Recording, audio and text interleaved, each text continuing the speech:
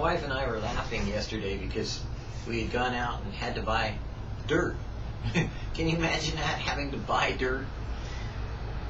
I almost wanted to go out into a field and just dig a hole and bring it home. Sometimes I think it'd be better.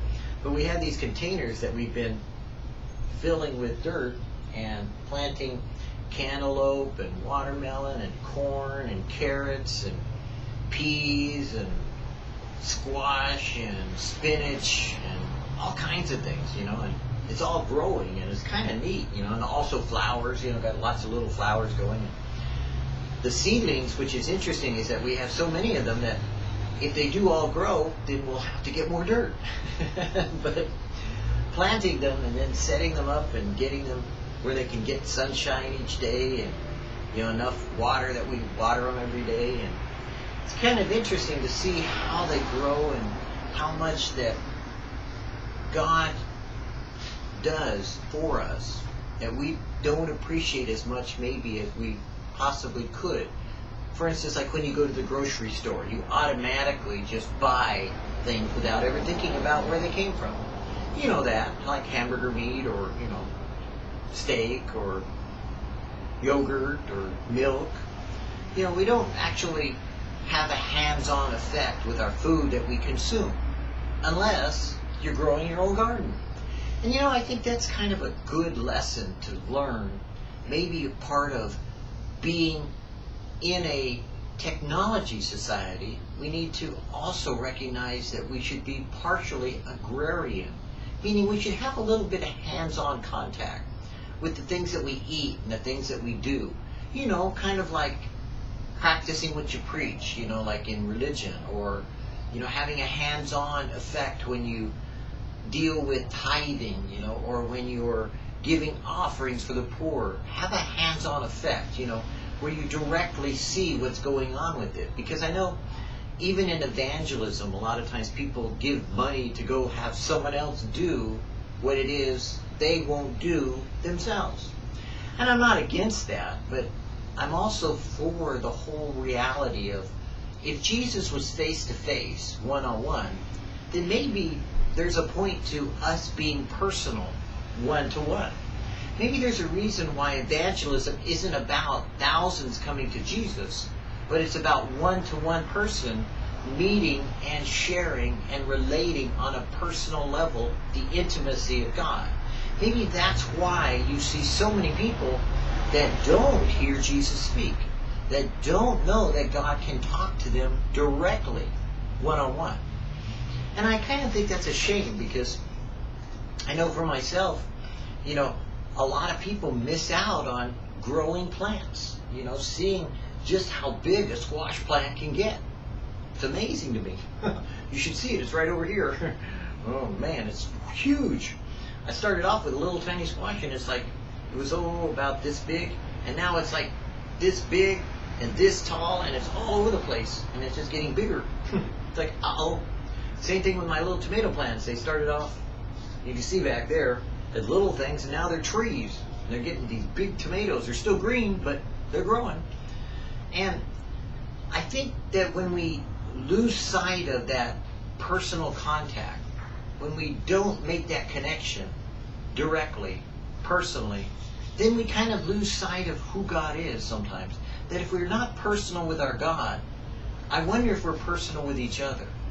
If we're not talking to each other, like maybe, even in digital, getting a camera or getting a kind of a connective way of connecting with each other, like video chat or something. If we don't make that personal contact, I know for myself, people read my words and sometimes they go, well, he's also, like prideful or some arrogant kind of, like egotist. And then they watch my videos, they go, that ain't no egotist. That's a wacko.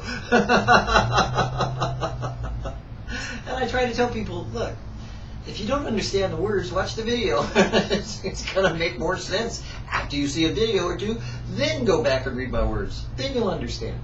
Because yes, I have an intellect. Yes, I have intelligence. Yes, I have, a wealth of knowledge. But my experience with God personally is what I relate individually with whatever the circumstances are that come to me corporately, from the world, and then I apply it to the individual circumstances of those that are reading, so that way maybe they get touched by God in some way.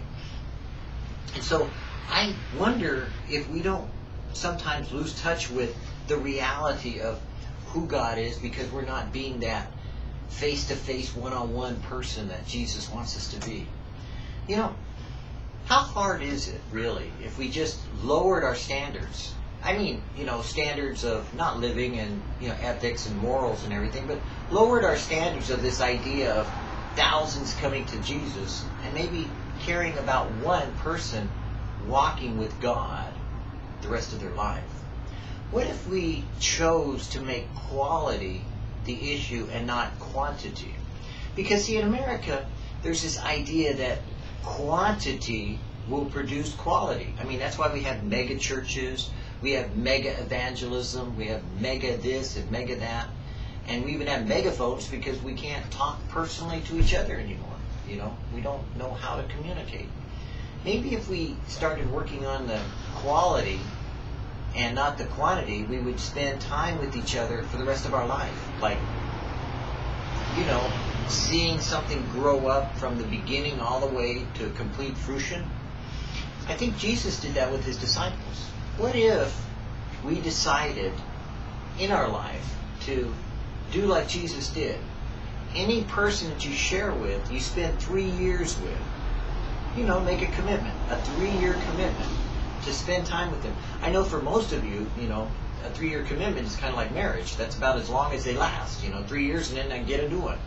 But maybe the church as a whole could take this idea of 3.5 years or 3 years and run with it. Say, look, we're not letting go, and we're not letting you go until 3 years are up. Give us 3 years of your life, and we'll make you into a man or a woman of God. Give us 3 years to disciple together, to learn, to grow, to be one another as we should be one in the spirit of one in the Lord, as we should be loving one another. Because you see, I think in 3 years, you'd have plenty of time to see weeds grow up, plenty of time to see weird fruit grow up, plenty of time to prune some, to clip some, to kind of get everything organized the right way. And then by the time 3 years are up, they're already on their way. I think that's something that we need to think about, when we deal with evangelism and discipleship, this 3-year commitment thing that Jesus did with his disciples. Because after all, the Lord was only here for 3 years, and look what he did with the world. Completely changed it. The fruit of the Spirit is peace. To be spiritually minded is life and peace. God has called us to peace. Peace I leave with you, my peace I give unto you. Not as the world gives, give I unto you. Let not your heart be troubled, neither let it be afraid.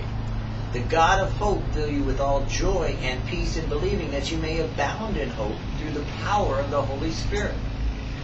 I know whom I have believed, and I am persuaded that he is able to keep that which I have committed unto him against that day.